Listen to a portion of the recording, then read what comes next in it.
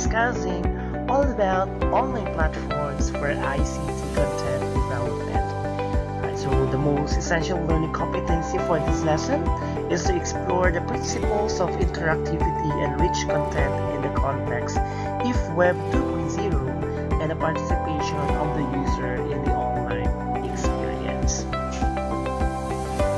And these are the objectives for this lesson.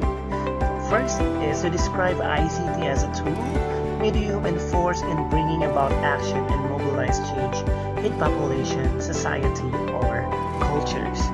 Evaluate existing online platforms and applications in developing ICT content in a specific professional track. What is an online platform? So these are technologies that are grouped to be used as a base upon which other applications, processes, or technologies are developed. It is a base of technologies designed to run within an online environment and provides interactive online services.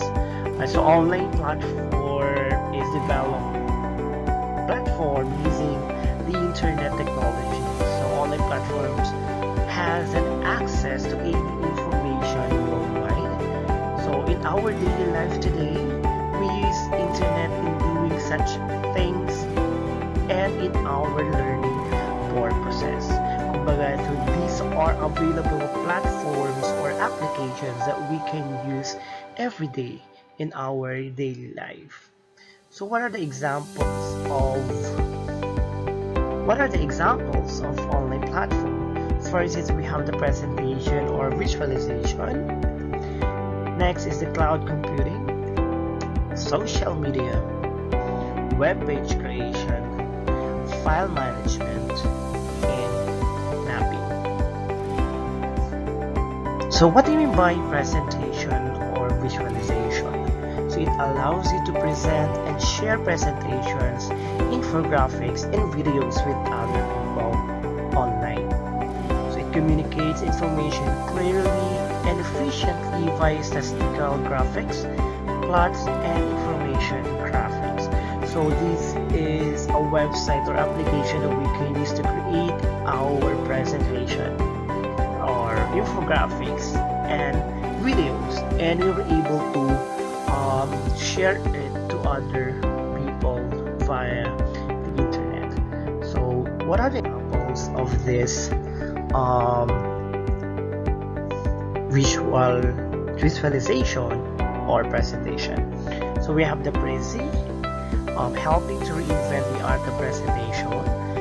Suho, an online project management app that helps you plan your work and keep track of your progress. So we have also the most famous or very common to us is SlideShare.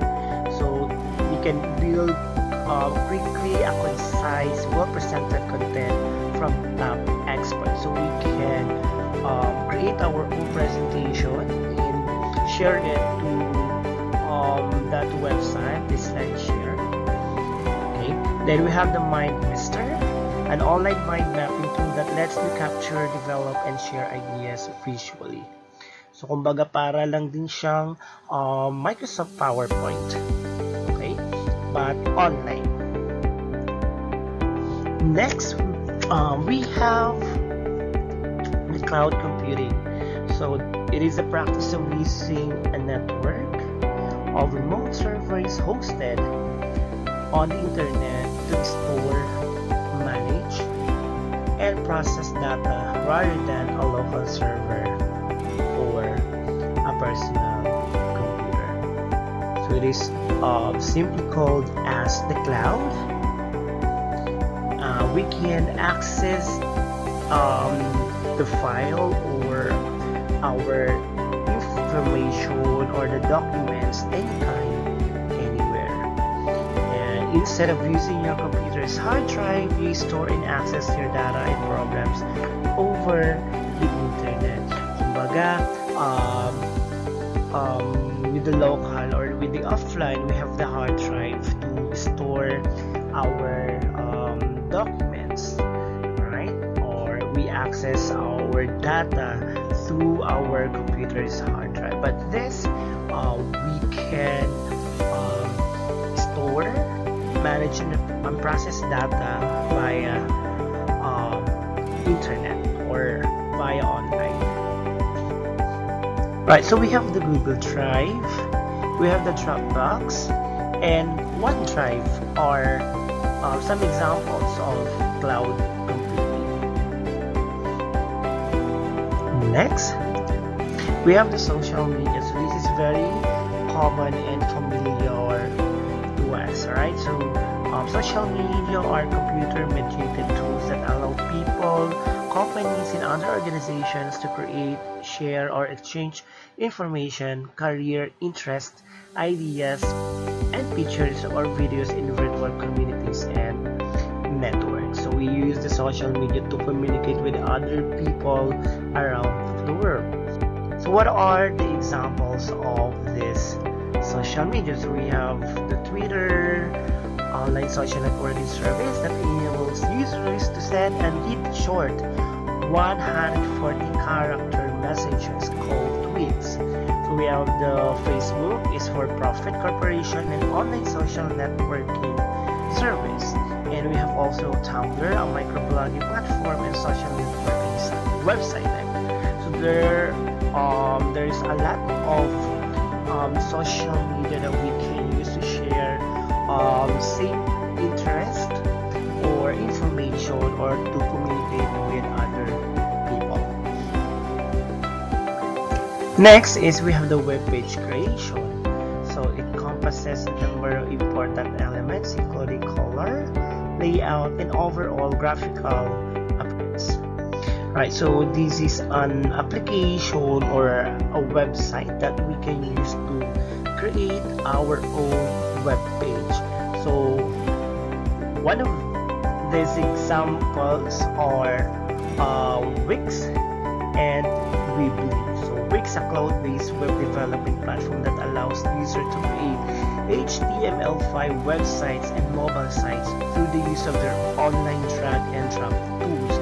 So we don't need to encode the tags or codes, right, in order for us to create our website. So all you need to do is to drag and drop the pictures or the videos needed to your website.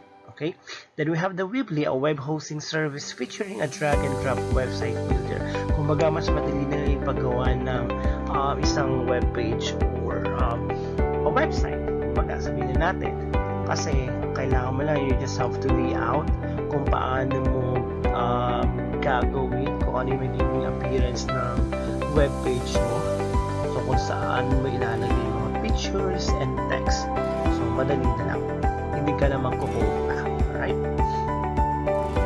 The next is we have the file management. So file management is the storing, naming, sorting, and handling computer files. It allows you to convert and manage files without downloading the software tool. So these are available websites or application online that we can use to convert and manage our files. So without even downloading the software tool to download our documents or our files. Like for example, PDF to Word or Word to PDF, or we have also video to audio. Okay, conversion.